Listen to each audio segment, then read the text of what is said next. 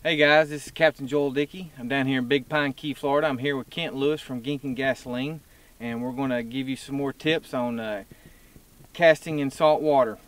Tonight we're actually going to talk about presenting your fly to a school of migrating tarpon.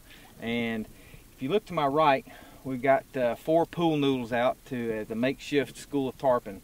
And if you'll notice, we got one pool noodle that's out a little bit further than the others, and that pool noodle is going to represent the lead tarpon, and generally that tarpon's female, and she determines what the school does, no matter if there's only 3 behind her or 100 behind her.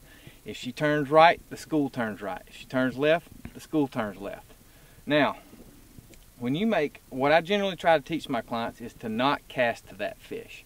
For that reason, because if she refuses to fly or spooks, she's going to turn the rest of the school generally away from the boat, in of which is going to negate any second, third, fourth shot that you have at the rest of the school of the fish. Okay, so I'm going to make a cast, and what I generally want to see when we do this is about 3 or 4 feet of the fly leader across her back. Okay, and generally what happens is that makes the fish behind her get competitive, and hopefully ends up being an eat.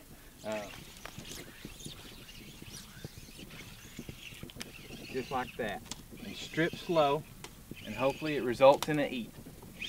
The reason I like to do that is the fish generally in behind the lead fish are males, and they're very competitive. And generally they're a little more susceptible to eating the fly, and that's why you never throw to the lead fish in migrating tarpon. Guys, I hope this helps in your next fly fishing adventure. Good luck.